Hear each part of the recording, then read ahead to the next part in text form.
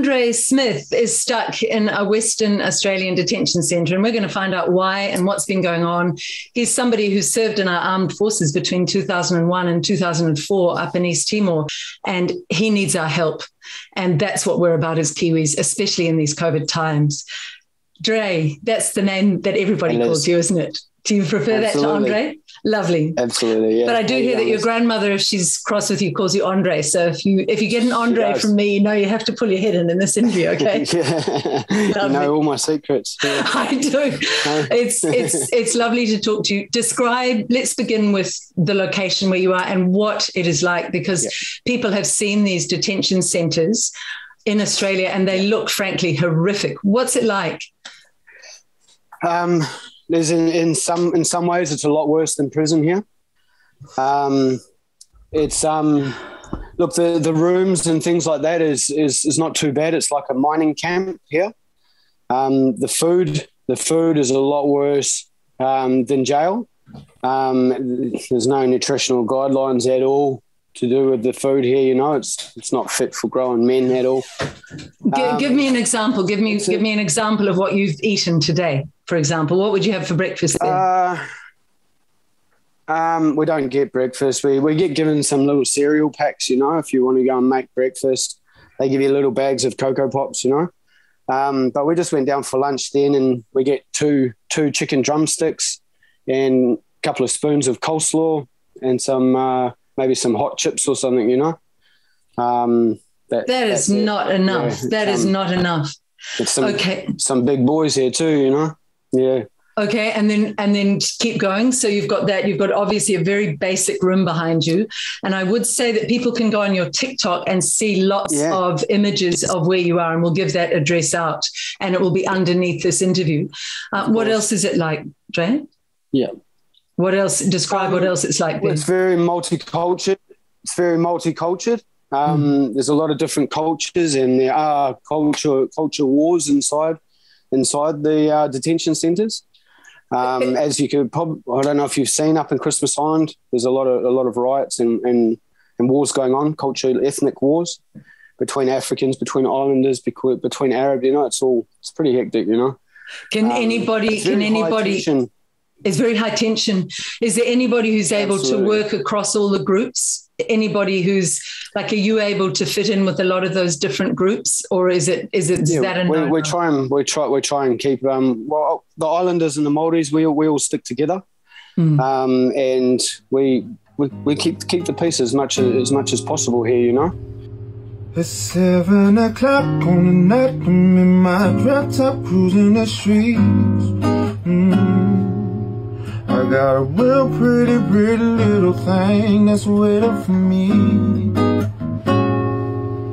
Ooh, love, anticipated. Good love, don't keep me waiting. I got a bed to put my hands in laces I never seen, girl, you know what I mean. Let me take you to a place that's nice and quiet. Ain't nobody interrupt. Ain't gotta rush now. I just wanna take it nice and slow. See, I've been waiting for this for so long, making love until the sun comes on. And I just wanna take it nice and slow. But it's very high tension, as you say. We've heard about that before, that it's tense and it's not a positive place to be. There's probably one of the hardest things about detention centres. We don't have an end date, you know. In prison, you have an end date. You've got a parole date, then you've got your final date of your sentence. Here, there is no end date. Some boys have been stuck here for 13 years. Some boys are here for eight years. They've been here and they're just sitting here rotting. They've got cancer. Some boys have got cancer while they've been in here. You know, this is so cruel. Okay, Tonga, for instance. Tonga's not accepting any of the 501s back to Tonga, but because the boys have committed crimes here, Australia won't take them back or give them a visa. So they've been here for 4 years, just sitting, trying to apply for refugee visas in Fiji and different countries to try and get out of here, you know. This is so cool. Nice. We're going to get to that. Before we get to the 501 situation, and I don't like labeling you as 501s because you're human beings and you're part of our whānau. You're part of our New Zealand family. But just tell me what the temperature is like there in Western Australia in that camp at the moment. What is it today? It's been over 40 degrees for about the last 12 days, I think. That is relentless. Really, how do you cool off? How do you manage? Because there don't seem to be many trees. No, there's no trees. We just stay in our rooms during the day as much as possible. You know, the door shut, trying to keep cool. We do have aircon down in the gym. That's the thing with this place is there's no jobs for us. There's no work. We have to earn points to have money to be able to spend at the little shop here. So if we go to the gym for an hour, you get 2 points and you can accumulate 60 a week. Basically, we get up in the morning and we go to the gym at 8 o'clock in the morning because it's too hot after that. We go to the gym for an hour, we come back, we go to lunch, we come back, we just hang out in the rooms playing cards and things like that. And then when it cools down, finally about 8 o'clock, we'll go and have a game of touch rugby out on the basketball courts, you know. Are there books and things you can do to use your mind? Yeah, look, we can get things sent in to us. A couple of the boys have PlayStations and things like that. You soon get sick of that, you know. We're not really gamers and into that sort of thing, you know. So myself, I've been doing a lot of research and a lot of study and things like that, ready to come home to get my business up and going again back in New Zealand. And that's a lovely story we're going to get to in this. But first we need to delve into what a 501 is. And you are not, let's remember, you're not 501s. You are Kiwi boys and we need you home. Yeah, so what is a 501, Jay? Okay, a 501. So a lot of us boys were too proud when we first came to Australia 20 years ago, 30 years ago, 10 years ago. We're too proud of being Kiwis to go and get Australian citizenships. I never thought I'd ever come to prison, so I didn't bother about citizenships and things like that. Basically, anyone who comes under a bad character can have their visa cancelled under 501. 501 means the cancellation of your visa. And that prison sentence is essential because it's an essential part of it. If you're in prison for more than 1 year and 1 day, that's when the Australians become really brutal to their Anzac brothers, isn't it? It's really brutal. Correct. That's correct, Liz. Yeah. But there's boys here that haven't done 12 months in 1 day. There's boys that have only done 4 months jail, and then they come under bad character, and that's them gone home, you know. But they've been here for 50 years. You know, and it might only be for drink driving or driving without a driver's license more than 3 times, and that's you gone, you know. I don't believe in judging anybody. When you've done your time in prison, you've done your time in prison. But your story about prison is an absolutely heartbreaking story. Are you willing to share that on this interview? Absolutely, of course. It just shows the kind of man you are, and you know, just the injustice of it. So tell us what happened, as much as you can in an overview. We don't have to go into vast details. No, that's fine. It's fine. So we went to a dinner at a restaurant. There's like a pub in the restaurant of the pub, and I wasn't drinking. We hadn't really had any drinks at all. We were eating dinner. I was driving that night. Myself and my brother and his partner, Michelle, we went outside for a cigarette, and there was a group of boys. There was an AFL after party after a game. There was an AFL party there, and there was 3 big boys standing on the front door. And when we went to walk back inside, one of the big guys put his hand up to Michelle to give her a high five, and he missed her hand on purpose and grabbed her ass. And he was laughing, and him and the boys were high-fiving, thinking it was a great joke. We walked inside, and Michelle told my brother about what happened. And my brother walked back out there and fronted him, you know, and said, "Mate, did you grab her on the ass?" You know, and they were all laughing, and they said, "Well, what are you going to do about it?" My brother's hit him, and a bit of a brawl started.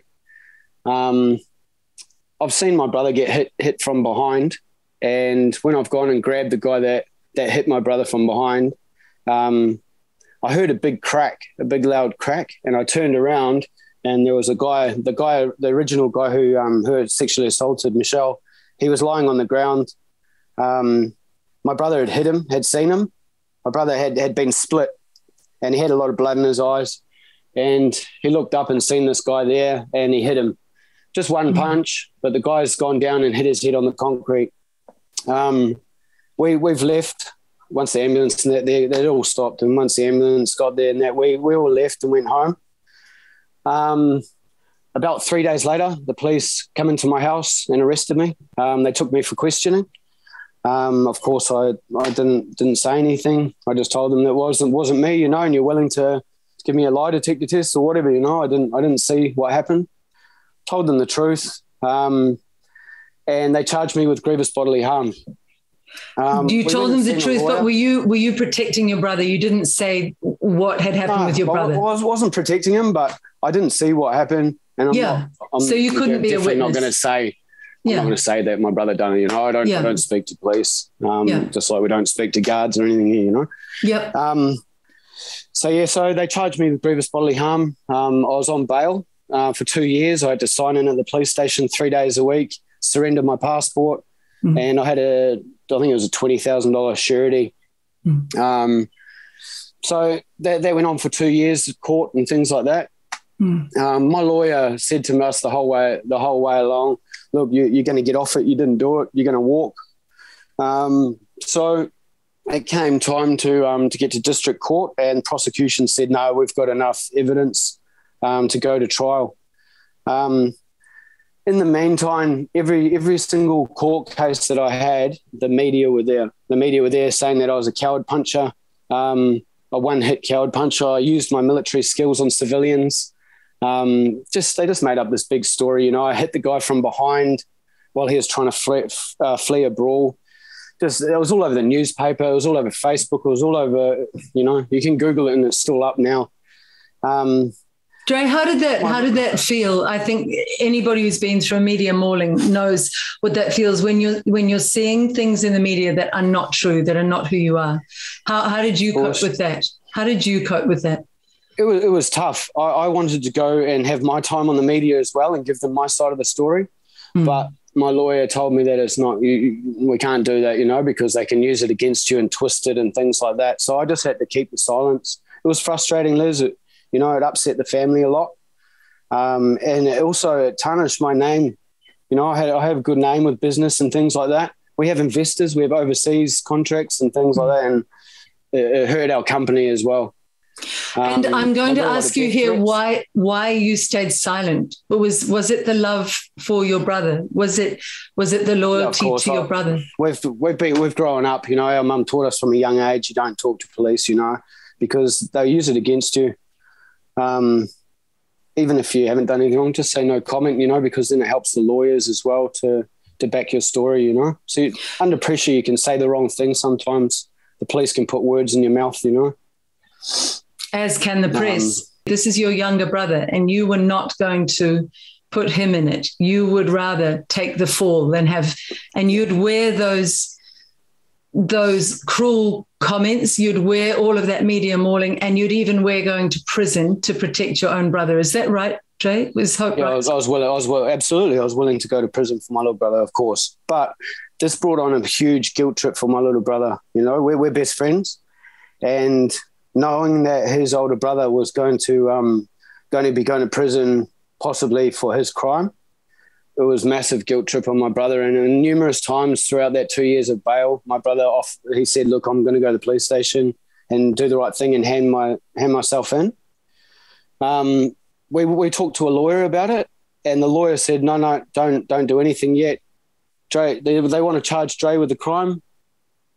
Let's go, you know, we'll take it to trial. He didn't do it, you'll walk. So we trusted the lawyer's word. Come time to trial, my brother stood up in front of the jury. He stood up in front of the courtroom, the judge, and he admitted to everything. You know, he told them the whole story. He told them why he hit the guy. He told them everything, you know. He swore on oath. And, the jury still didn't believe him, you know.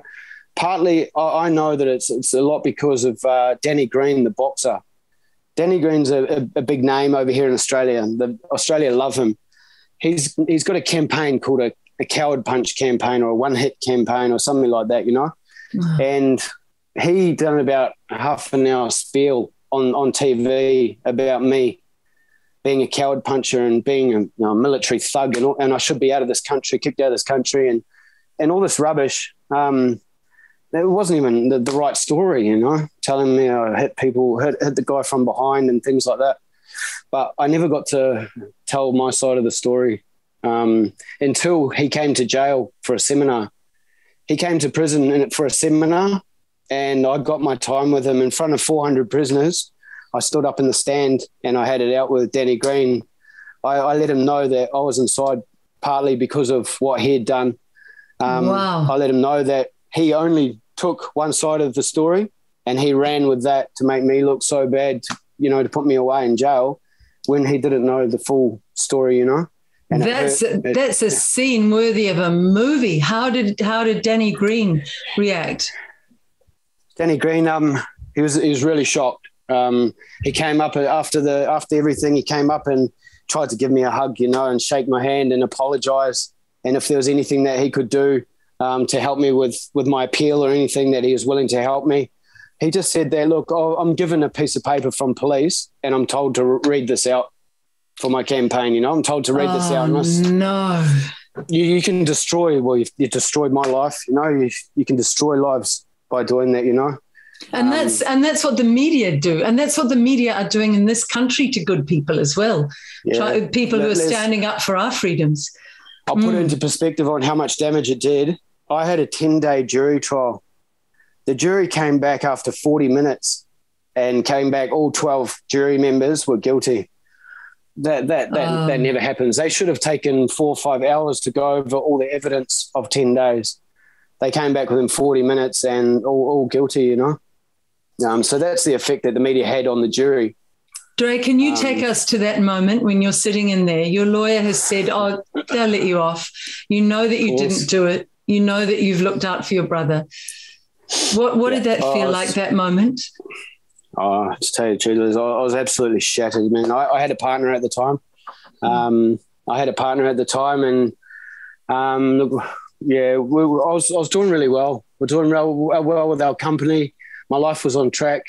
I didn't drink. I didn't party. We were working hard. We were going to build our first house. I was absolutely shattered, man. And then what made it worse as well is we brought up the fact that I'd served in the army and served overseas, and we thought that would help, you know, the respect of being an ex-serviceman would help. Absolutely, it should. It didn't. The prosecution just run with it, saying that you're trained as a lethal weapon and things like that, and it went against me, you know, and probably got me another 6 months on top of my sentence. Dre. Not good.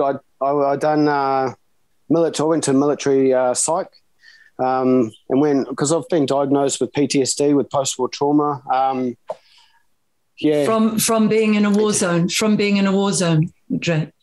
Yeah, just from army days. Yeah, but I joined up at 17, young, you know.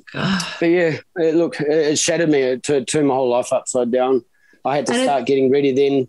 Yeah. For going to jail, you know. Yeah. And you weren't expecting it, and then you're taken straight out. That's it, isn't it? You're taken from the courtroom. It was not from there. About 3 months later, you get given a sentencing date. Right. And I was sentenced. Yeah, about 3 months after I was found guilty. I was sentenced to 3 years. Yeah, in prison. 3 years for something you hadn't done. So I didn't even see it. Yeah. So, Joe, how did you then cope in prison? How did you find the resilience that you clearly have? How did you dig into that to survive? Yeah, look, it was a really hard one for me, and probably different for me than a lot of other boys, because I didn't do the crime. So I had to accept the fact that I was going to be inside for quite a long time for something that I didn't do. But I didn't. It helped that it was my little brother and not someone else. I don't know how these guys get charged with murder and do life and then find out it was someone else. I don't know how they do it. But But jail was a shock for me. You know, I'm not used to being around prisoners. I wasn't around criminals and that on the outside. I surrounded myself with good people on the outside, and yeah, it was a big shock for me. But I as soon as I got into prison, I was running circuits. I tried to help with my mental health. You know, it was just to train, and I learned to paint. I learned to play guitar. I taught Maori language. Wow. I would have had about 60 students throughout my prison, where I taught basic Maori, intermediate Maori, and advanced. Every Friday I run kapa haka and waiata classes. And we also started Maori carving. We've done Maori carving in prison because there's a lot of guys in jail that have spent their whole life, the Maori boys or Kiwi boys in general, they've spent their whole life in Australia. They came here with their two. They've lost their culture, you know. They don't know even how to say hello. All they know is chirp. That's it, you know. Yeah. So we decided that we were going to take these young boys in, because a lot of these boys are joining gangs over here, ready for when they get back to New Zealand, because they're not going to have any family back there. They've got no money. They've got nowhere to go. So they join clubs here. They join, different clubs here. And so that when they get home, they've got someone to pick them up, someone to get them a job, someone to live, some support back home. So we decided not try and get those boys away from that scene, and tried to get them used to culture, you know, tried to teach them about our culture back in New Zealand, you know, language and different protocols back home, just so that they felt like they would fit in. And they did. A lot of my students come in learning. They can stand up and do a whai kōrero now in front of everyone, you know. They know the songs. We created our own haka in jail. Oh, wow. Aotearoa. Yeah, we created our own haka. I'd love to get the boys to show you in a couple of days' time, Liz. I'd love that. Will you film it? And will you film it? Haka. Absolutely, yeah. Of course. Absolutely, and we'll put it on at the end of this interview. We'll edit it in. Hearty haka. And we all sat down in a class one day and we wrote down different things that we would like to the message we'd like to get across in our haka. And it was things like we've been brought together, charged with different crimes or whatever, you know, brought to our knees, but now we've bonded together. We're back on our feet. We're ready to go home on our journey back home. It's a really nice haka, you know. We're taking our koha back with us, you know, and everything we've learned over here back home to pass on, and a lot about knowledge and things, you know, Māori knowledge. It's a really hearty haka. Yeah, I'd love to show you, Liz. Yeah. Do you know something for a lot of people over here throughout the prison? Yeah, Anzac days, Waitangi Day. Yeah. Beautiful. So it's like you've created a family out of their brothers. They're your brothers. Absolutely. Every Sunday we all get together. All the boys get together, you know, and we hang out for a couple of hours and play touch, and we have a big feed together. We make fry bread and things like that, you know, it's with what we've got. Yeah, we do all right.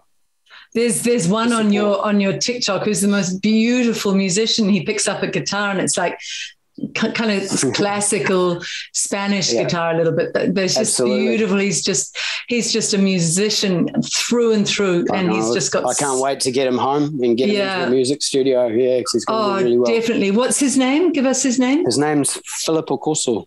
Samoan boy. So Phil has only probably spent a year in New Zealand his whole life. Wow. He's born and raised in Sydney, and he's going back there. He does have some distant uncles and things in South Auckland, but a lot of these boys, Liz, are also relying on me to help them get them work back home. I'm pretty much one of the only boys that would have a lot of contacts back there still to try and get them labouring work or scaffolding work and things like that, you know. Well, we're going to put a call out now for Kiwis to help get our 501s home, first of all, but we also need a group of Kiwis to come together, and we need a leader of this group. I would do it, Absolutely. But I've just got so many other things on. I need a leader of a group to be the welcoming home party for our 501s, and to find ways to get them jobs and to find ways to help them get homes. I interviewed a terrific guy, Steve Oliver, from Oliver's MMA gym, and I'm going to talk to Steve about it too to and see if, with all that he's got going on, if he might be able to help get some people together. We do have some good fighters here, Liz. Yeah, I bet you do. We got some good boxers here. Yeah, I bet you do. But we need Kiwis to help, and I'm going to need a group to help raise funds for you, really seriously, for all you boys. I think I don't know. Hearing your story, you're just so impressive. You're such a hero. Also, I just wanted to tell you, I did start a soldiers support group in prison. It is the first one in Australia. What I found is that with soldiers, we kind of we don't like to talk to shrinks. You know, we like to. It's a lot easier for us to relate to other soldiers. So if we are struggling within ourselves, it's not like us to go down and sit with a lady with a clipboard, lady or man with a clipboard and talk our problems out, because they're not going to understand what we're going through or what we've been through or anything like that. So what I did is we had 2 soldiers inside jail attempt suicide while we're in there, just because they couldn't cope mentally. They have a lot of issues, you know. They've done time over in Ireland and Africa, and you know, and they just couldn't cope inside with the pressure in there and dealing with their emotions. So I soldiers support group where we get together and we can talk amongst each other.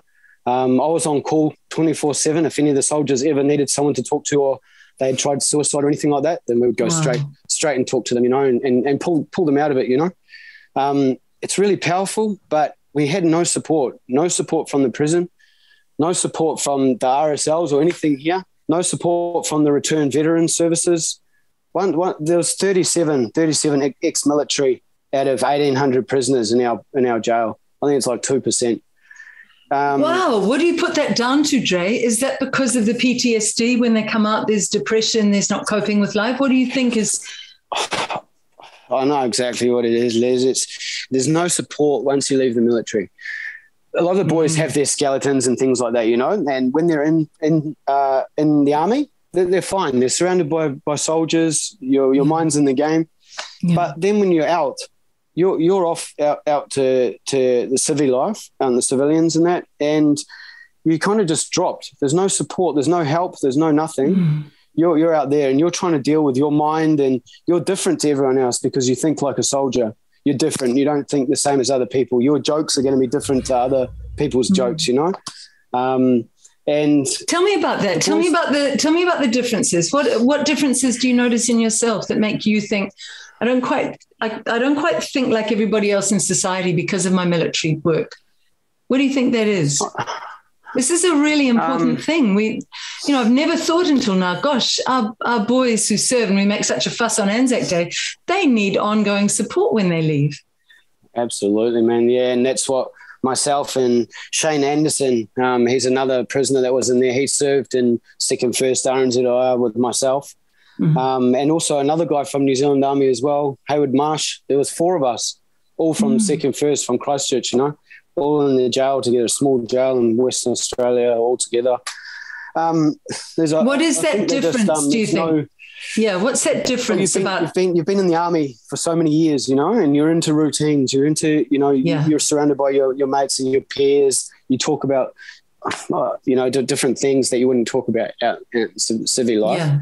But then when you get to civil life, you don't feel like you can talk to yourself or be yourself around people, you know. You might have a lot of anxiety. You might have panic attacks and things like that. Yes. So people mask their issues with alcohol, with drugs, with gambling. Yes. Yeah. They mask it, and then that can lead to domestic violence. And there's a lot of patterns. I went around and done a survey in the jail, and just about 70% of the people in there are in for domestic violence, drugs, or alcohol. You know, it's sad that they're using that to mask instead of dealing with it. Wouldn't it be amazing to reform? I reached out to It would be amazing to have someone like you who's been through the system to really give advice on how to reform all of this, because we need a vastly different. Of course. I was saying in an interview this morning with a lawyer I was talking to, we need a totally new parliament now. We can't have this corrupt lot running our country. We need a totally new media. We need a totally new health system. We sure as heck need a totally new prison system or a way of dealing with people who are falling out of society, because so often. I looked at your TikTok, and do you know what I thought, Dre? I thought such talent. I mean, some of them are wicked, and some of them are shocking. And don't be shocked, because they're just incredibly. We're not trying to shock anyone. No, you're very honest. We're just trying to give you insight, you know. Yeah, and they're very creative. There's humor, and they're obviously trying to keep the spirits up of the boys. Let's get back to the 501s. So you're stuck in this place. You've come out of prison and you want to get home. But instead of this government in New Zealand bringing you home, because the Australians are now saying, we don't want you, you are just in no man's land, it seems to me. You're out of prison, but you're in a detention centre, which you said earlier is worse than prison in some ways. So, so what happened? Were you, after the 3 years? We feel forgotten, Liz. The boys here, they feel forgotten. We don't get New Zealand Embassy. We don't get them coming here and talking to us and reassuring us that we're going to get home.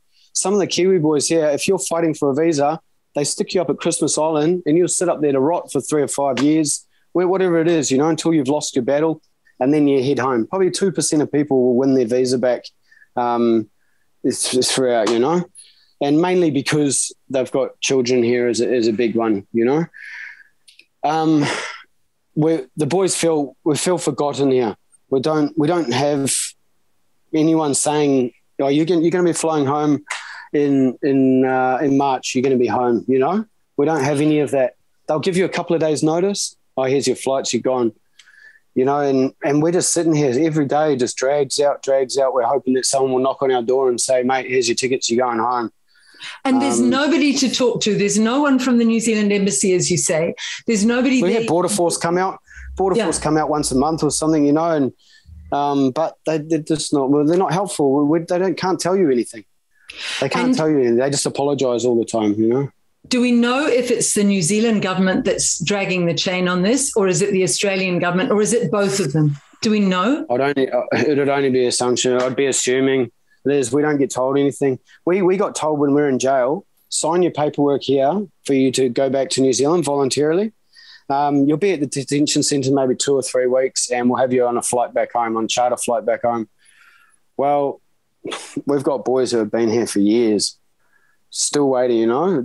Some boys get lucky and they'll be here for a couple of weeks and then they're gone. But because of the borders being shut, we've all had our double jabs. We're all vaccinated. We're all ready to go home. We've come straight out of prison, no COVID. We've come into here, there's no COVID. I don't know why we can't just go straight home. And that was my next question. Is the quarantine something that existed before COVID, didn't it? It was there before COVID. Am I right? No. And even during COVID, even like say in July, the boys would come here, not even vaccinated at all. They'd come here for 2 weeks, fly back to New Zealand, no quarantine, off they go on the streets, you know. But you were saying some of them have been here for years. Oh, you mean they've lived there for years? You didn't mean they've been in quarantine for years. You didn't mean that. They're not quarantined for years. They've been in detention centre for years, you know. In detention centre. So just explain the difference. You're in quarantine there, are you? Or are you in detention centre? No. We're in a detention centre here. But when we fly back to New Zealand, we still have to do 2 weeks quarantine. Quarantine, right. So just explain how COVID has affected the 501s, because I need to be very clear on that. There are guys who come out of prison who are being rejected by Australia, and they've been put in the detention centre, and some of them are just languishing there for years, right? Now COVID comes in 2020, beginning of 2020. What difference did that make in the detention centre? What was the impact? Well, visits. Let's do visits. Visits are all non-contact. You're not allowed to kiss your partner. You're not allowed to hug your partner. You've got a screen in between you. Your partner has to wear a mask. In jail, we didn't get visits for 4 months. There were 4 or 5 months we got no visits, you know. And you need to see your family. It helps you keep going. It gives you morale. And when you don't see a family for months and partners or children's the worst there for the boys. Children, it kills the boys, man.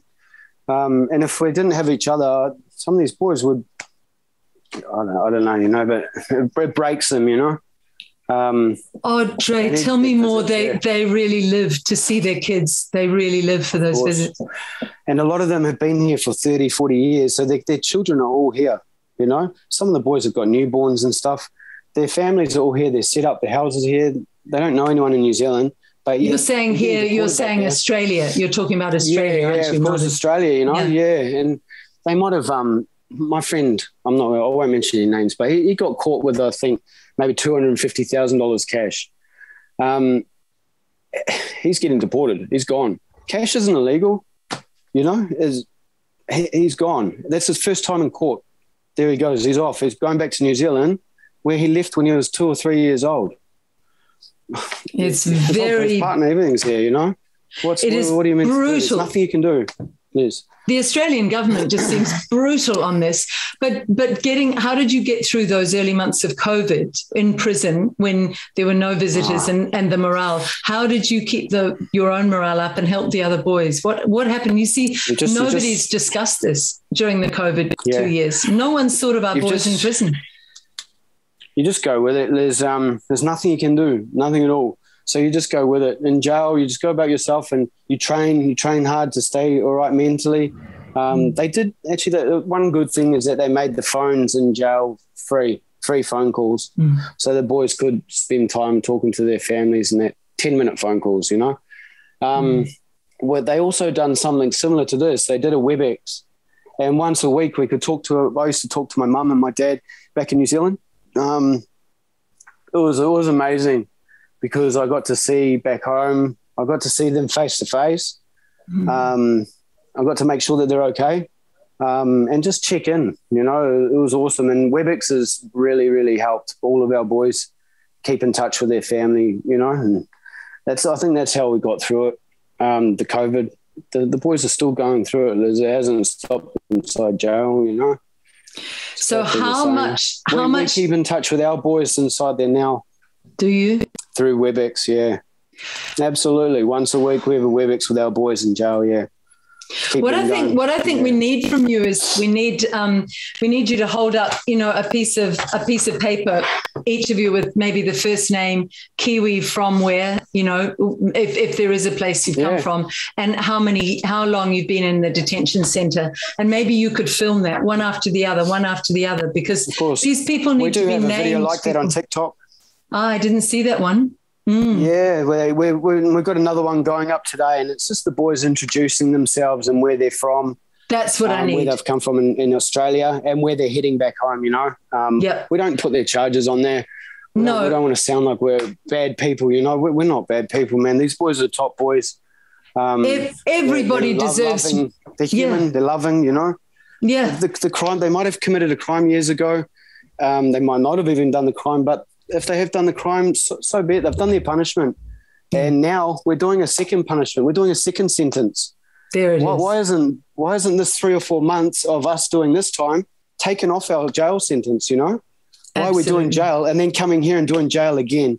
We should. I would have been out with my family two months ago, but I'm not. I'm going to be here for months and months trying to get home. How do you know? My time, It's so well said, Dre. How do you know it'll still be months more? What's making you think that? We look at the news every day, Liz. I know I shouldn't believe the media because of what's happened to myself, my own experiences, but we do. We look at the news. We look at the New Zealand hub. We look at the news every day, hoping that flights are going to be opening up soon. Jacinta's going to accept 501s back. We only see negative stuff, We see stuff the other day saying there's a politician saying, turn the planes around. Let's send the 501s back to Australia. We don't want them. The crime rate's too high back in New Zealand. There's a reason why the 501 crime rate is so high in New Zealand. And I explained it before. You're dropping us off at an airport where we know no one. We don't have anything. All our money's been spent on lawyers and things like that. You're dropping us off. You're giving us $180 cash, 1 week's free accommodation in a halfway house, and then you're on your own. Why do you think the boys why do you think the crime rate's going up? They've got nothing back home. There's no. Yeah, that's the way I see it anyway, Liz. You know, not all 501s should get labelled like that either. Dre, what would you do if you were in charge? What would you do? Given you're obviously very bright, you're very smart, and you've got all this experience, and you've got natural leadership. What would you do as a leader here? A leader back home? Yeah. Bringing the boys back or helping the boys 501s? Yeah. If you were this prime minister and she had a heart, which we don't know, and she was listening to this, and she went, you know, these are human beings. They've done their time. They deserve a fresh start, and we're going to look after them and reintegrate them into this country. Where would you go from there? What steps would you offer? Look, what would help you? At the end of the day, Liz, we're Kiwis, you know. We're New Zealanders. Absolutely. We're proud New Zealanders. New Zealand's home for us. I don't see why it's so hard for us to get home to our families. Some of us haven't seen our families in years and years, you know. I haven't had a Christmas back home in 18 years. But look, I think there just needs to be a lot of support for the boys so they don't freak out, you know.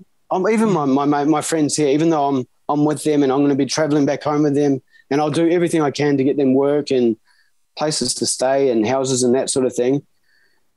I can't do it alone, you know. I can't do it by myself. And these are really good boys, man. They're family men. They're loving boys. I wouldn't hang around with them if they were bad people, you know. Not, you are such a good man, and you're so caring. You are just so deeply impressive. So we need Kiwis to gather around. I'd like you to put up a bank account, your bank account, and this will be money for the whole group of you and for Kiwis to give money at the end of this interview.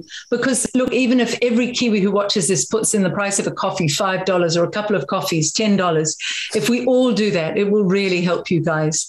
And that can be something that can go towards the leadership. Now, you mentioned lawyers. What happens there? Do you have to go through lawyers to argue a case to get home? What happens? Yeah, so what happens, Liz, is once your visa is cancelled while we're in prison, our visa's cancelled, we get notified your visa's been cancelled. You get 21 days to fill out these forms, basically, and all you're doing is you're trying to tell Home Affairs here, or trying to get immigration to reverse their decision. They cancel your visa, you're trying to get them to reverse it and explain why you should stay in Australia, you know? And every one of us, we try and revoke the decision. Does anybody succeed, Dre? Does anyone succeed? I think about probably 2%, 4%, maybe 4% of people will succeed and get their visas back. Brutal. Which was tough, you know. I had a lot going for me. I've been here for 17 years. I've worked the whole time. I've owned businesses. You've paid taxes to Australia? In the army, of course. I've been in the army. My company is an environmental company, and we fly the Australian flag for our company. We're not Econets New Zealand. We're Econets Australia, and we'll have to change that. We'll have to change that. We'll talk about. We're going to talk about that as the good news at the end. We work for the environment, you know, and we're trying to do a really good thing by preserving the marine life and everything in Australia. But these guys are just willing to kick you out, you know, and you're gone. They don't care, you know. But we're just another statistic, another number, you know. It's really brutal. Yeah. If I was Ardern sitting here, not Liz Gunn, and you were talking down the camera to Ardern, what would you say to her? Just stop for a moment, shut your eyes and think, I just want to speak from my heart. What is it you'd say to her about you and your boys and what's needed here? We just feel forgotten, Liz. We don't have any contact with any government members from New Zealand or anything like that. We don't get phone calls or emails or anything. We haven't been given any dates on when we're coming home. We just want a bit of support, you know. We're from New Zealand, and I know some of us have made some mistakes and things like that, but everyone makes mistakes, you know. We just want to come home, be with our family. Some of us, myself, I want children, you know. I want to start my life fresh. And we just want to get home, Liz. This is not a nice place. We just want out of Australia now. We want to come home. And it feels like we've just been rejected basically from both countries is how we feel. So there is a lot, Dre, of brutality going on in New Zealand at the moment. And I'm talking the brutality of the of the jabs. I'm interviewing a lot of jab injured Kiwis who are feeling almost exactly what you're feeling. They're feeling like we did what we were asked to do. We've done our time, as it were. It's their equivalent. We've done our jab, and now we've jab injured, and this government is forgetting us. So I think what we're going to need is a lot of Kiwis to get behind that and get stories, potentially in our mainstream media, demand that there are stories, write to our media and say we need stories about getting you boys home, something that will make this government show some heart, because they're not showing any heart towards the jab injured.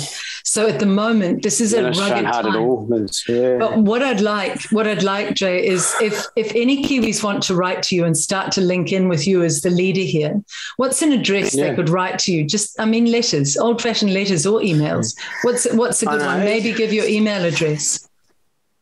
Yeah, absolutely. My email address is Dre Smith, DRESMITH, 1984 @hotmail.com. Look, I'll reply to every single email. I do on the TikTok. I reply to as many messages as I can, just because people are interested in what happens in here. Look, we don't film any of the bad things that happen in here, you know. I could show you a lot. We don't film the boys depressed. We don't film them sleeping all day because they don't want to get up. We don't film any of that. We try and film a lighter side of detention centre and our lives in here. But it's not. There's a lot of depressed people in here, you know, really down. There's a lot of suicide attempts. There are a lot, are there? A lot of attempts. Of course, absolutely, of course. Because we're rotted. We haven't been given any dates. We haven't been updated. I'm not talking about myself. I've only just got here. I've been here only for a few months. But there's boys who have been here for 8 years, 10 years. They can't go back to their country because their country won't take them in. Australia won't have them in their civil life. So here you are. This is the rest of your life here. You were saying there's one guy from Tonga, and Tonga will not take any of the 501s. Is that right? We've got two boys here. They've been here for 4 years, and Tonga refused to take any 501s back, and Australia refused to have them out there. So this is them here. They're trying now to get refugee status to a different country. That is just shameful. A 501 has done their time in prison, right? They've done their punishment. It's done. It's over. It should be a clean slate. So we need to bring them back to New Zealand as well. We need to look after them as well. This is just so wrong. So what are some of the other things? When you got there, you saw people curled up in bed, sort of in a fetal position some days, just so down. Everyone's just lying around. They just mope around. And look, the Kiwi boys and that we've grouped together, man. We're a tight bunch. We hang out every single day, you know. We keep the morale up. We play cards. We play touch together. We play basketball. We train together. We have a laugh, you know, and try and was a lot of that. Was a lot of that you're doing, Dre? Because you got this TikTok thing going. So I want to talk about that. I did the TikTok thing, you know, but it was just for a laugh because I didn't know much about. Oh man, look, Liz, it took me an hour and a half to set up an email address when I got out of jail, you know. Things have changed. Things have changed, you know, and I got this TikTok thing and I was like, whoa, that's pretty cool, you know. And I thought, maybe we'll do some videos to give everyone a laugh, you know, and show them our life inside here. And that keeps the morale up. I need to say at this point that you've had, I think, something like 3.1 million views, haven't you? You've had a lot of views. No, it's 3.8 million on just one video, yeah. Look, we never ever thought that it would. I didn't think that people were interested in our lives, you know. I'm really surprised that I got the phone call from you, Liz. I just, once you get here, you just kind of write everything off and just do your time day in, day out, ready to come home, hoping that one day we're going to get back there soon. But there's a lot of love, man, on that page. I think we've got nearly 40,000 followers in 2 weeks, 40,000 followers and 400,000 likes. And, you know, and a lot of people write some really nice things, you know. They can't wait till the 501s come home and we wish you all the best. There's a lot of haters, of course. There's a lot of haters and we just ignore that shit, you know, saying bad things, you know. They say we're in the boneyard and if you didn't touch kids, you wouldn't go to jail. Just stupid kiddie stuff, you know.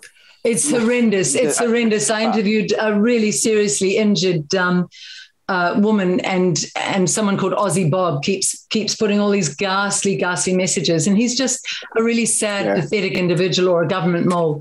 We need to get you boys home. And you've put this TikTok post up and got all this following. You're really bright and smart. You have a lot to offer New Zealand in addition to your leadership. Are you there? Are you still able to be there? Liz. That's okay. Yep. That's fine. Right. That's fine. In addition to your leadership, you have started a business that is quite phenomenal. Tell me about it. Let's go into that positive. Absolutely. All right. So probably about nearly 8 or 9 years ago, myself and my brother owned a scaffold company here in Perth. We were getting undercut. We weren't making much money. So we decided to sell the company. We did so. And we decided we wanted to do something that we loved doing. Myself and my brother brought up in Whangaporoa in New Zealand on the Hibiscus coast. And we've been around the water our whole lives. We decided we wanted to do something about diving, be underwater every day because it's hot weather here. And we did. We decided that we were going to clean bottoms of boats. Cleaning the bottom of a boat in a marina, there's no currents, there's only tides, you know? Yeah. So all the stuff you clean off the bottom of the boat is going to sit on the bottom of the marina, leach, toxic, anti-foul paints, you know, heavy metals and things, and it's going to pollute the water. So we came up with an invention called it's the EcoNet basically, and it's a drive-in boat wash, a drive-in hull cleaning system where we collect all the biofuel, all the waste, and we process it all. You know, we process it so fisheries and things like that can go through it with a magnifying glass. They can see foreign algae or invasive pests and things like that are coming from other countries that are going to affect the reef, you know. So we've had meetings over the years. We've had investors. It's gone a long way. EcoNet's Australia. You'll see the website. We've got a few products now that we have painted. A few inventions that we've got. We're trying to get the government really to make it compulsory to have your boat's growth on the bottom of the boat minimal, you know, because it does leach bad things, you know, and it spreads it around the country, affecting, you know, reef and marine life.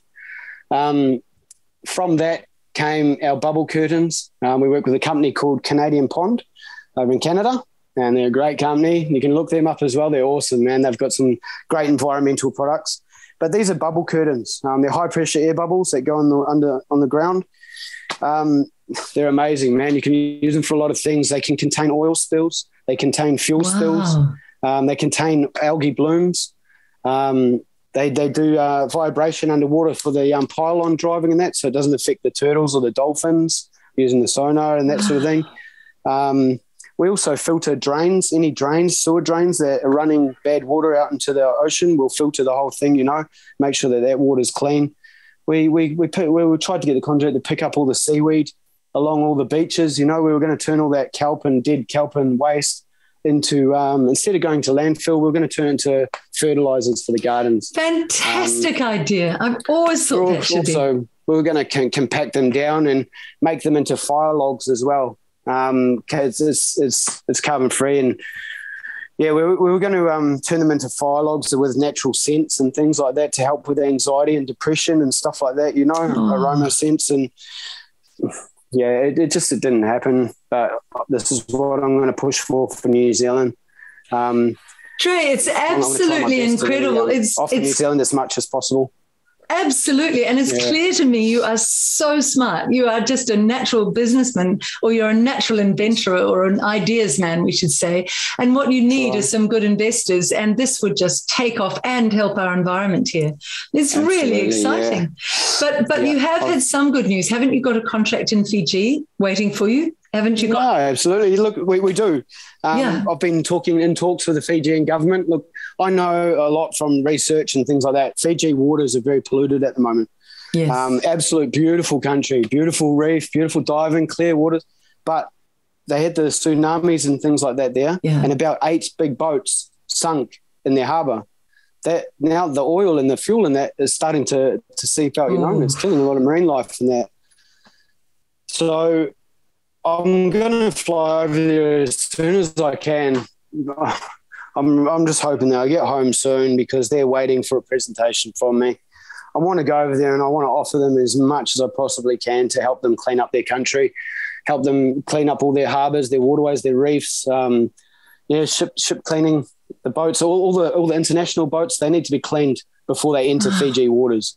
Otherwise, they're bringing their invasive pests and foreign algae, and it's affecting the reef of Fiji. And Fiji's a tourist; they thrive off tourism, and we need them to help them to keep their country clean, you know. And a lot of the locals need the tourism over there.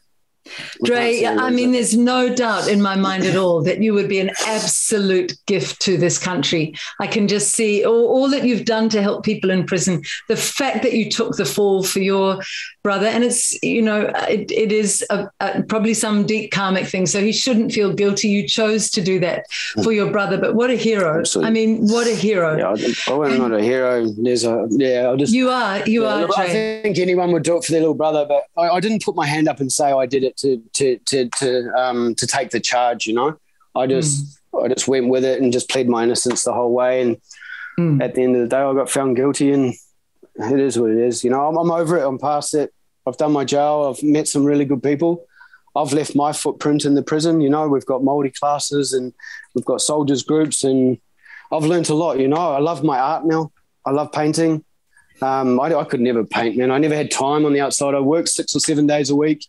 And now I love painting. I love sitting there and painting landscapes. I've done a lot of New Zealand Maori landscapes and things like that, the old Maori chiefs, and I love it. Yeah. Could you send us some photos of those as well? I'd like to put that on at the end. We've got a bit to put on at the end. We will do our part. Absolutely.